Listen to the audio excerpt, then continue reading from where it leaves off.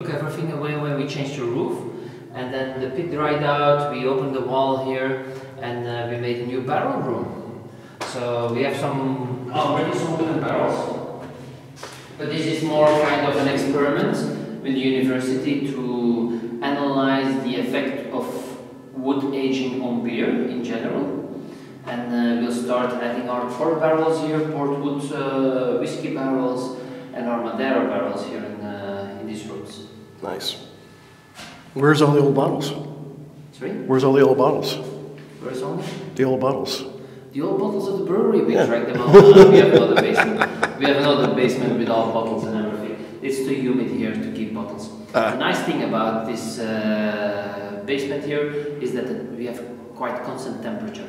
So it's always quite low, so it's good for the aging of the beer on the wooden barrels. We don't get, we won't produce a lot of acidity here in this basement here. So what are these?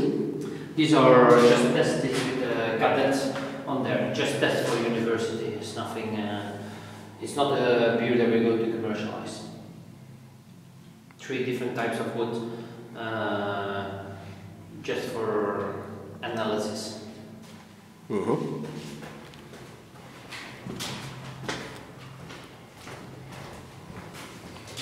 These are the old basements of the brewery. This is where the bottles were, or? Yeah, the bottles were here before. Yeah. You can always tell with the old ceilings, you know, you're in an old building when you got this. Yeah. Very cool.